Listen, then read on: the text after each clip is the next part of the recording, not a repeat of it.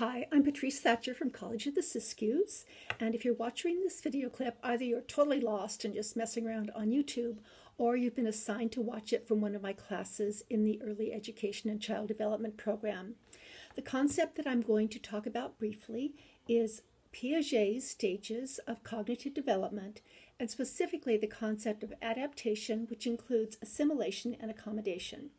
First thing, as you probably know if you're an ECE major or in ECE classes, Piaget is the theorist that we refer to most often in our classes as the authority on the stages of cognitive development. Young children travel through various stages at which they understand the world in different ways. During the first stage of cognitive development, the sensory motor stage, they understand the world through using their senses and through using movements. So for a very young child, from birth until maybe 18 months or so, what they can see, smell, taste, hear, touch, taste is what they know. They don't have a hard drive which keeps those memories in their repertoire for understanding things. So very young children know what is there in front of their face, in front of their eyes, in front of their nose, in front of their mouth. That's why to understand something, they're going to put it in their mouth. They're going to taste it. They're going to feel it. They're going to move around as they understand. Slightly older children move on to the stage of, they move from sensory motor thought to pre-operational thought, where they begin to have symbols to help them remember what they have seen, so they can refer back to what has happened. They can remember how something smelled, tasted, looked, sounded to them in the past. During the stage of pre-operational thought, they begin to use symbols. They begin to understand that the word cat stands for that fuzzy animal. My cat just jumped off the top of the dresser next to me, so I can't show him to you. They begin to understand later that the letters C-A-T make the sounds k-a-t, and that stands for the word cat, which also stands for that funny animal with the slinky tail. So that's a really fast introduction to Piaget's stages, the first two stages of cognitive development. However, what I specifically want to talk about is the concept of adaptation and assimilation and accommodation. Piaget says we learn through adaptation. We start out with those birth reflexes that you learn about in child development and human development, and we adapt upon those in order to begin true learning, to begin true thought that isn't just a reflex. It might be a reflex to suck on anything that comes within a quarter inch of our mouth when we're a newborn. But after a while, we learn, hey, a way to understand something is to suck on it. So we suck on the breast, we suck on the nipple, and we suck on the rattle. Rattles aren't made for sucking, but that's how young children understand them. So during the first stage of cognitive development, during the sensory motor stage, we adapt based on birth reflexes. The first kind of adaptation that we looked at is indeed assimilation. Assimilation is the baby who has learned that it really works to suck on a nipple. I get something to eat. I get nourishment. I get comfort. So when you hand me a rattle, I suck on it. And it's great because that's what I know how to do.